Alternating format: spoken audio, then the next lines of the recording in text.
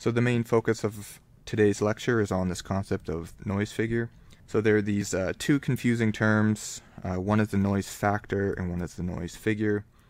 They're basically the same thing. The noise factor is the ratio of the SNRs, like I mentioned before. And then the noise figure is the conversion of the noise factor into dB, shown down here. So this expression here for the noise factor consists of a bunch of parameters, Fmin, Rn, the characteristic impedance of the system, gamma opt, like I mentioned earlier on the Smith chart. These are all things that are theoretically defined in the datasheet for a given transistor, but it is much more common for a noise figure to be referenced in terms of dB. And for reference, a good noise figure is somewhere on the order of a dB. I've seen LNAs with noise figures of like a third of a dB. So let's take a quick look at an example from Appendix H in the text. So we have a low frequency pi model of a BJT shown here. We're told that the source has an RMS voltage of 25 millivolts with a source impedance of 50 ohms. We say that the BJT has an input impedance of 200 ohms and a voltage gain of 50. And it mentions a bandwidth of 1 megahertz. So they give us some information here about the spectral noise content of this particular BJT, and they're asking us to find the signal-to-noise ratio at the output. But what I end up doing here is I end up finding the noise figure of this system. So to that end, the first thing we want to do is figure out the input SNR.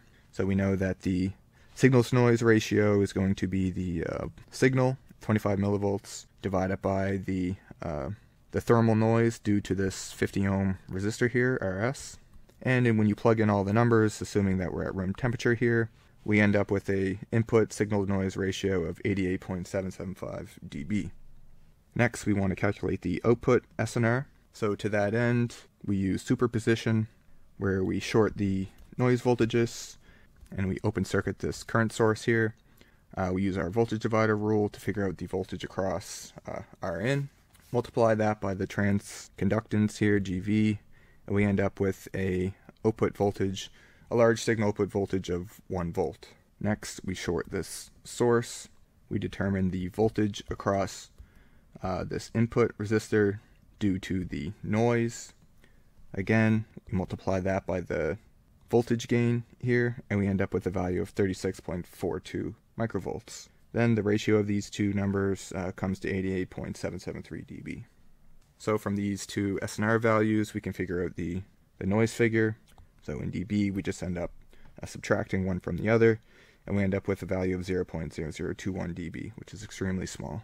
So the last thing I want to point out is that these noise sources here were placed at the input side of this BJT, and this is what is known as input referred noise.